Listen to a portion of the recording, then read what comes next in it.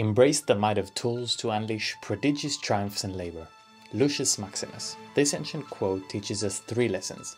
Work is honorable as battle, something to be triumphed. Tools are the enablers of the triumph.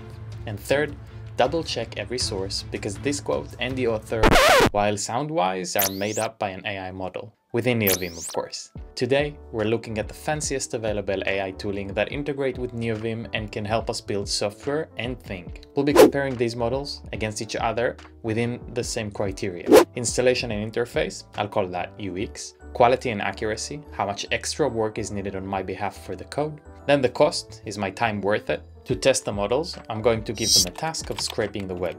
Not too complicated, but requires some extra skills beyond raw code. It's not about writing a Fibonacci function. I think the world is tired of simple examples. Now, because the result may surprise you, I want to explain how I got there. So stick till the end, and without further ado, let's go.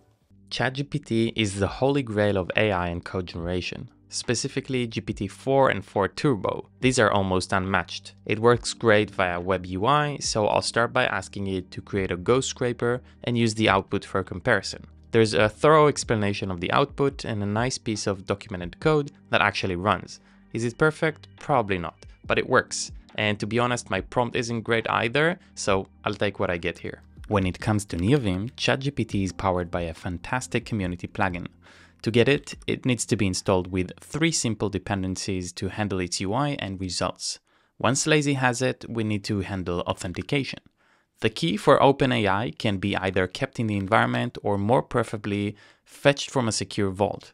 This is an elegant feature added by the author, so I'll be using 1Password CLI to fetch my code. This is a nice solution, but can get quite annoying to reapprove 1Passwords every time Vim starts, so keep that in mind. Lazy installs the plugin and the access approval immediately pops. The first command is simply ChatGPT, which opens a UI with the prompt and results. I can start chatting with the system, and this method is pretty straightforward. While not going through the web UI, it's still not what I'm aiming for and is mainly used for general questions. Speaking about general questions, it may be wiser to ask a professional, which can be done using the many profiles bundled into this plugin using the act as command. There are too many options, from a tour guide through a marketing director, even a password generator.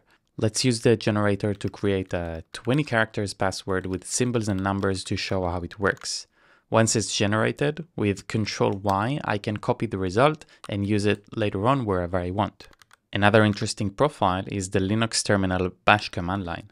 This serves as a prompt to test shell snippets, which can come in handy if you don't run Linux and want something quick. I can test all kinds of things like who am I, and even use sudo for commands, and it responds pretty nice.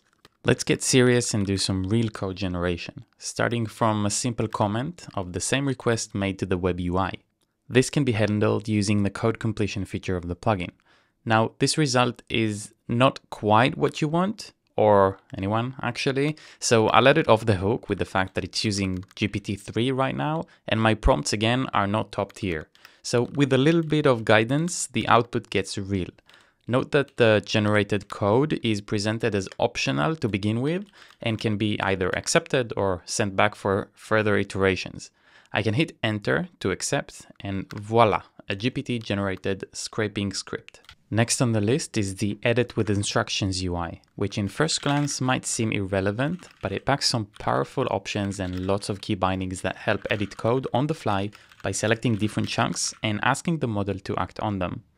For example, asking it to add comments explaining the code for future maintainers.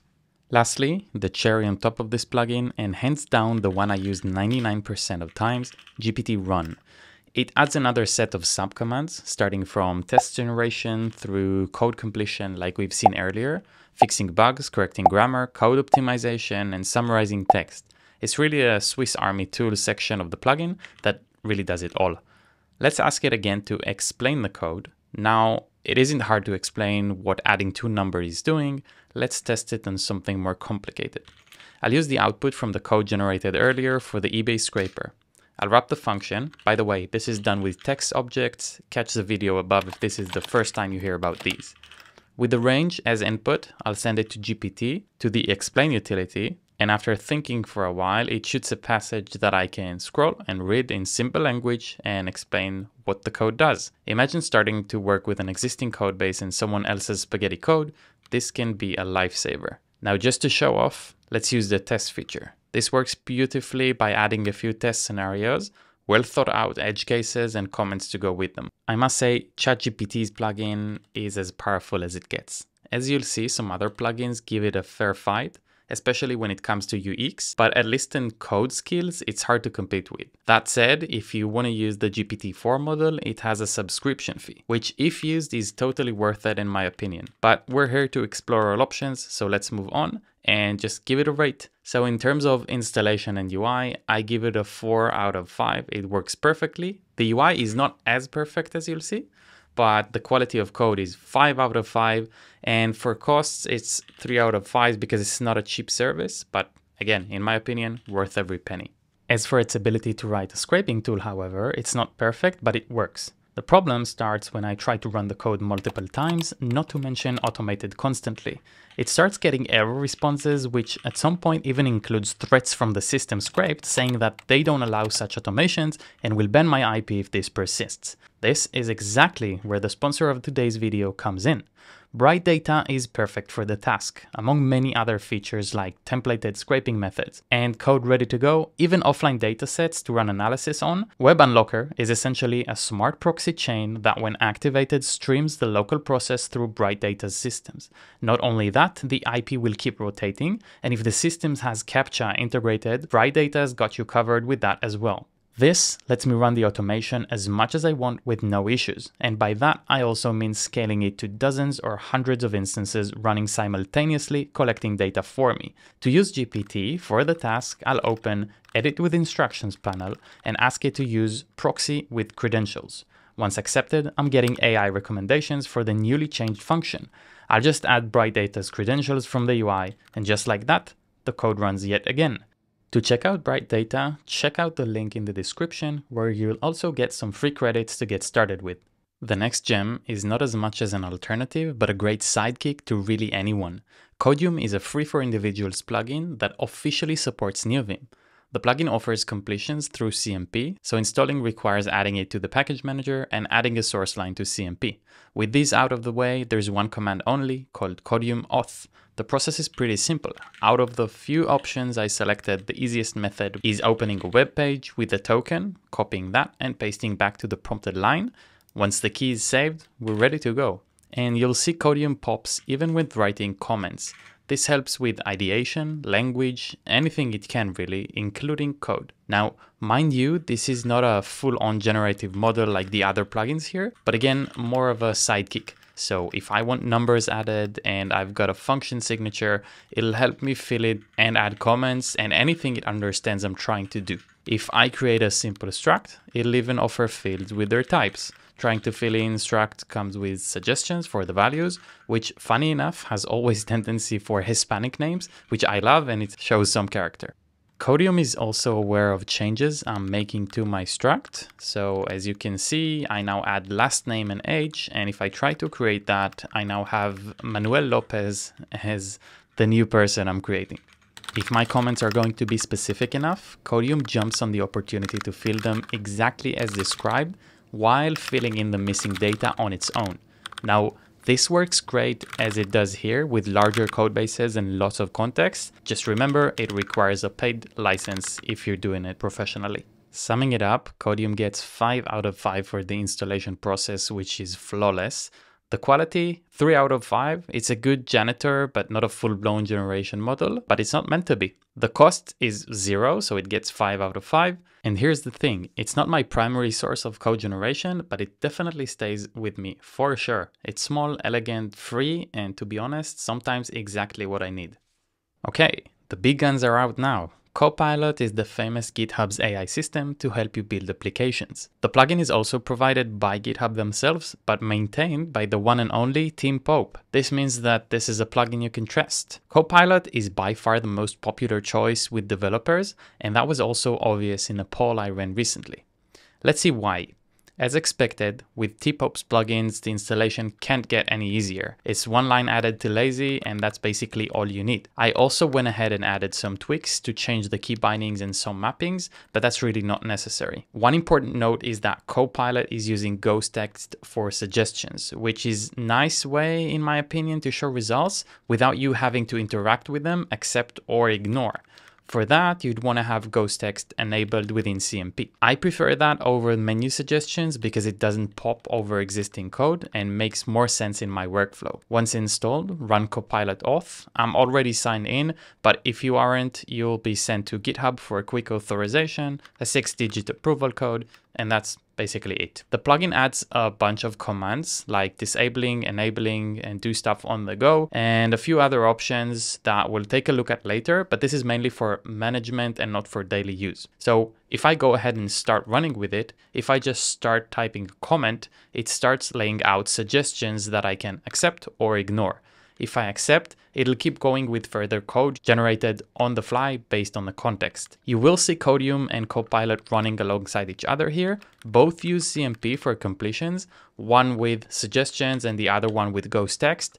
For a while, this seemed like a nice way to enjoy both systems. I'm not saying it isn't, but in many cases it's just an overkill and can get actually quite confusing if I'm honest. Just like other models, the code can seem dumb to begin with if the prompt doesn't give any directions. But if the prompt is giving instructions, which can be done with Copilot's help, by the way, it can build stuff on its own, like a nice guessing game, for example. I'll let it do its thing on its own, and what do you know? It works. I want to stretch it a little bit and let it build its own game, so I'll have to start it with a simple comment and see how it's doing.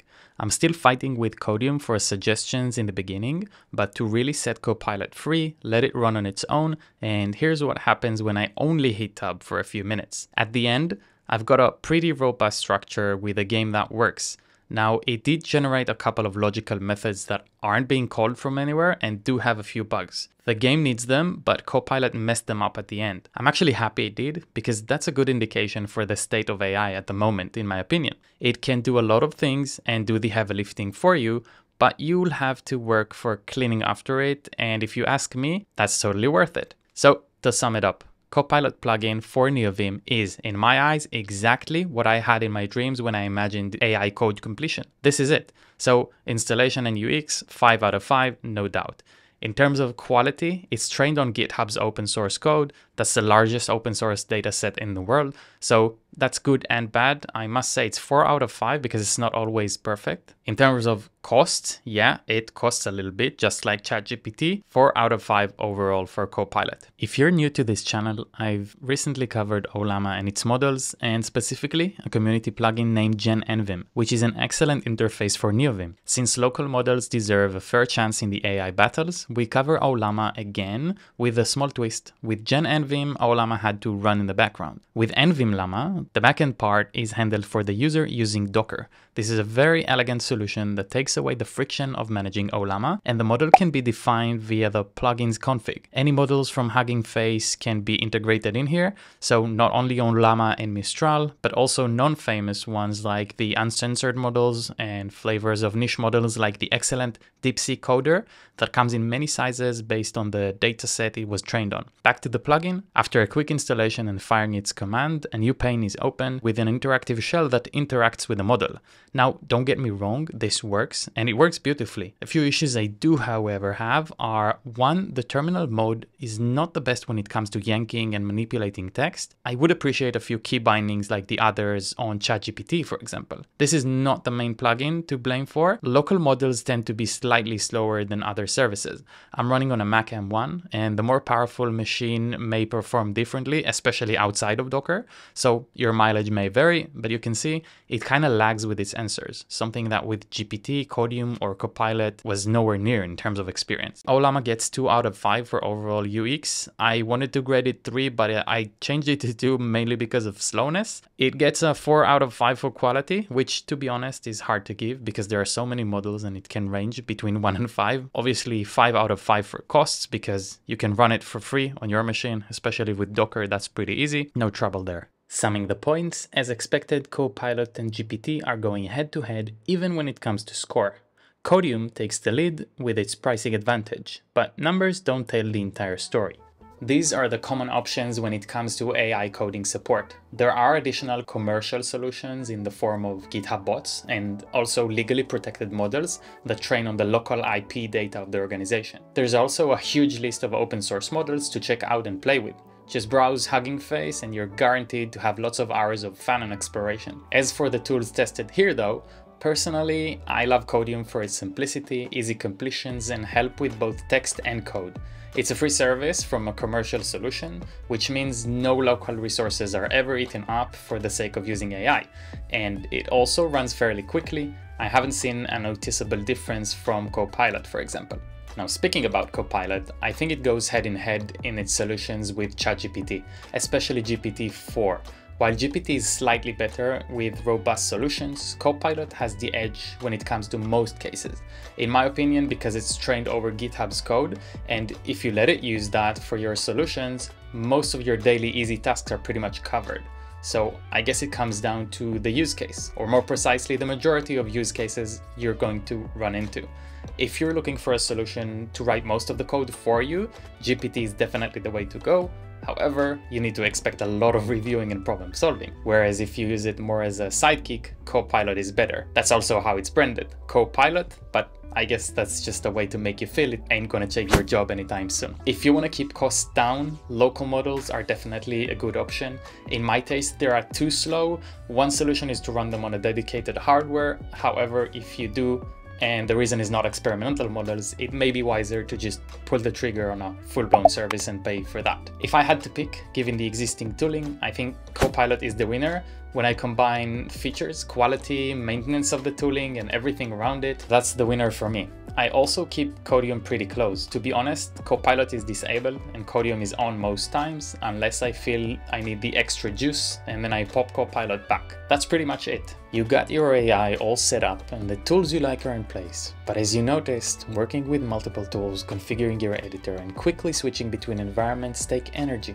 If there's no structure or organization, you quickly get lost, and the friction of trying to get stuff working will be discouraging and annoying to work with. To improve the process and truly master the terminal, I believe that Tmux is unmatched and unrivaled in both managing the environment and providing an enjoyable experience. To master Tmux and bring it from an absolute scratch to beast mode in just a few minutes, here's your next video to watch right here. Thank you for watching.